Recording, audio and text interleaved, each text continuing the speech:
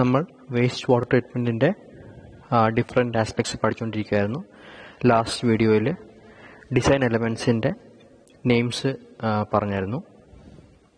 The different design elements are detention period and displacement efficiency, off-flow rate and surface loading, basin dimensions, inlet and outlet arrangements, sludge removal devices. Okay, അപ്പോൾ ഇത്രയാണ് നമുക്ക് ഒരു sedimentation ടാങ്കിൻ്റെ theory വെച്ച് എഴുതേണ്ട points. അതിൻ്റെ കുറച്ച് details നമുക്ക് ഈ വീഡിയോ നോക്കാം. This is a figure of the circular and rectangular types of basins respectively given for this circular shaped and rectangular shaped sedimentation tank. Okay, അപ്പം ഫിഗർ ഒന്ന് നോക്കിയേക്കുക. ചോദിച്ചിട്ടുണ്ടെങ്കിൽ ജസ്റ്റ് ഒന്ന് വരയ്ക്കാനൊന്ന് പഠിക്കുക. നമുക്ക് ഡിസൈൻ വരുമ്പോഴത്തേനും ഇത് വേണമെങ്കിൽ നമുക്ക് വരയ്ക്കാം. Okay, first of all detention period and displacement efficiency. Okay, അപ്പം ഇതിന് ഡിഫൈൻ ചെയ്തിരിക്കുന്നത് വെച്ച് കഴിഞ്ഞാൽ ടി നോട്ട് ഡീറ്റൻഷൻ പീരീഡ് ആണ്. T not it is defined as a theoretical time taken by a particle of water to pass between entry and exit of sedimentation tank. Okay, അപ്പോൾ ഇതൊരു theoretical ടൈമാണ്.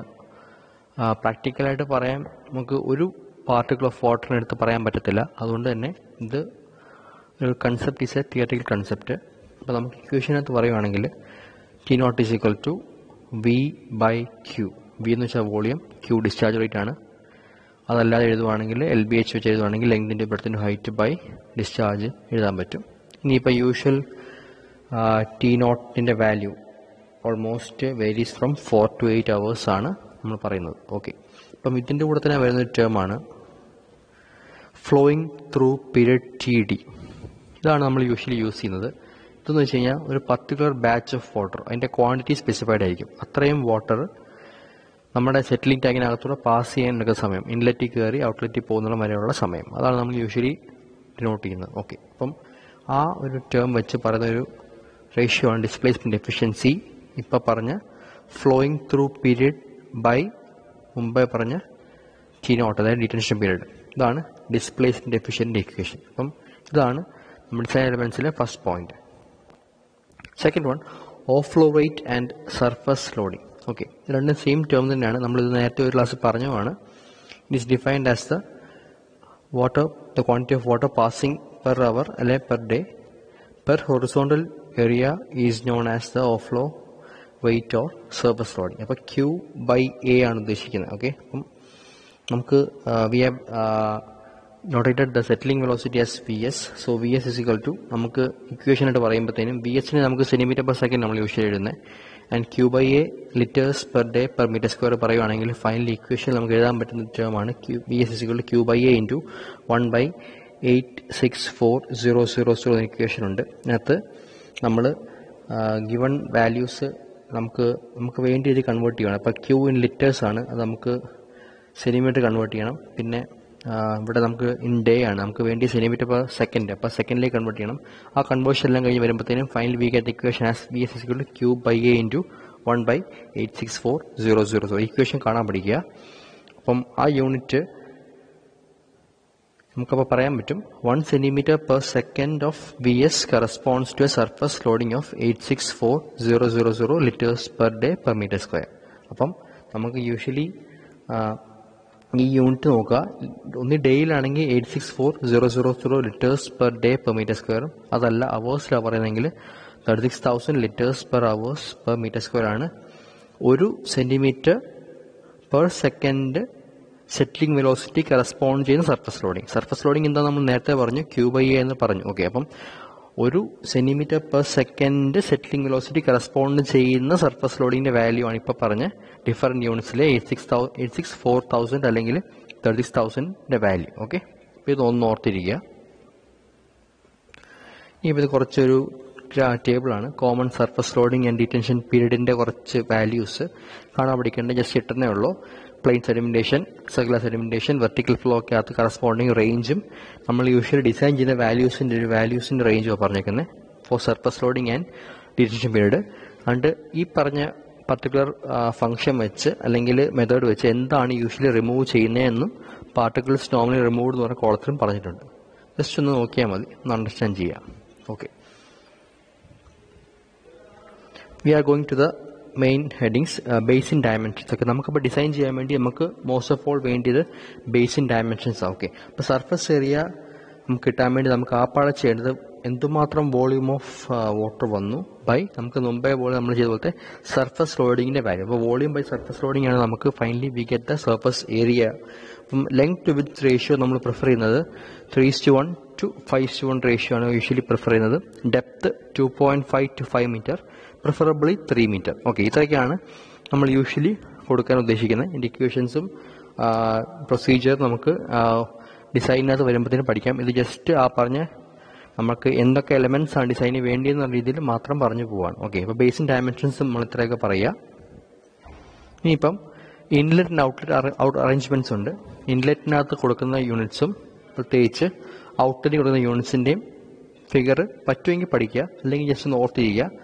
Terms മാത്രം ഓർത്തിരിക്കുക. നമുക്ക് inlet പൈപ്പിൽ നിന്ന് വെള്ളം അകത്ത് കയറുമ്പോൾ വെള്ളം എങ്ങനെയൊക്കെ ഡിസ്ട്രിബ്യൂട്ട് ചെയ്യാൻ ചാൻസ് ഉണ്ട്, ആ രീതിയിലെ കുറച്ച് ഫിഗേഴ്സാണ് ഇവിടെ കാണിച്ചേക്കുന്നത്. മൾട്ടിപ്പിൾ ഓപ്പണിങ്സ്, ടാങ്ക് ബോട്ടം, അല്ലെങ്കിൽ ഈ പറഞ്ഞ പോലെ ബാഫിൾ വാൾസ് കൊടുക്കുക, പിന്നെ വിയർ വഴി കയറിപ്പോകുന്നൊരു കേസ്, പിന്നെ അല്ലാത്ത കേസ്. അപ്പം ഇതൊക്കെ ജസ്റ്റ് ഒന്ന് ഇൻലെറ്റിലേക്ക് സെഡിമിനേഷൻ ടാങ്ക് ഇൻലെറ്റിലേക്ക് വെള്ളം കയറി വരുമ്പോൾ കൊടുക്കുന്ന കുറച്ച് ഓപ്ഷൻസ് ആണ്. ഓക്കെ, ഇനിയിപ്പോൾ ഔട്ട്ലെറ്റിൽ പോകുന്ന കേസിൽ എങ്ങനെയാണ് കൊടുക്കുന്നത് നമുക്ക് ഇത്രയും മനസ്സിലാക്കുക. നമ്മുടെ ഒരു ഇൻലെറ്റ് അല്ലെങ്കിൽ ഔട്ട്ലെറ്റിൻ്റെ ഫങ്ഷൻസ് വെച്ച് കഴിഞ്ഞാൽ നമുക്ക് the disturbance cost should be minimum. The minimum disturbance should be caused by the influent and effluent streams. നമ്മുടെ സെഡിമിനേഷൻ ടാങ്കിനകത്ത് വെള്ളത്തിന് മിനിമം ഡിസ്റ്റർബൻസ് ആയിരിക്കും കോസ് ചെയ്യുന്നത്. കാരണം നമ്മൾ അൾട്ടിമേറ്റ് ചെയ്യും നമുക്ക് മാക്സിമം പാർട്ടിക്കിൾസ്, സസ്പെൻഡ് പാർട്ടിക്കിൾസ് സെറ്റിൽ ചെയ്യാൻ വേണ്ടിയാണ്. അപ്പം അതുകൊണ്ട് തന്നെ നമുക്ക് maximum settlement of suspend particles കിട്ടാൻ വേണ്ടി minimum disturbance to the water present. Okay, അപ്പം എന്നിട്ട് സെക്കൻഡറി പോയിന്റ് എന്ന് വെച്ചാൽ ഇൻലെറ്റിനകത്തെ ഫംഗ്ഷൻ എന്ന് വെച്ച് കഴിഞ്ഞാൽ ഈ പറഞ്ഞ വാട്ടറിനെ യൂണിഫോം ആയിട്ട് ഡിസ്ട്രിബ്യൂട്ട് ചെയ്യാൻ വേണ്ടി നമ്മുടെ ഇൻലെറ്റ് സ്ട്രക്ചർ സഹായിക്കണം. Should uniformly distribute incoming water across the width and depth of tank. Okay, ഇനി വെള്ളം ഓൾറെഡി ഉണ്ടെങ്കിൽ വരുന്ന വെള്ളം ഇഫക്റ്റീവായിട്ട് മിക്സ് ചെയ്യാൻ വേണ്ടി ഒരു ഓപ്ഷൻ കൊടുക്കണം. പിന്നെ minimise large scale turbulence value നിങ്ങൾക്ക് പേര് നിങ്ങൾ FM-ലൊക്കെ പഠിച്ചതാണ്. അപ്പം ടർബുലൻസ് ഉണ്ടായാൽ തന്നെ മിനിമം വാല്യൂ മാത്രമേ അത് ഉണ്ടാകാൻ പാടുള്ളൂ. അങ്ങനെയൊക്കെയാണ് ഈ പറഞ്ഞ inlet and ഔട്ട്ലെറ്റിന്റെ functions, arrangements four inlet and outlet of സെഡിമിനേഷൻ tank. Okay, ഇനി ഇപ്പം ലാസ്റ്റ് ഒരു കാര്യം, സ്ലഡ്ജ് റിമൂവൽ.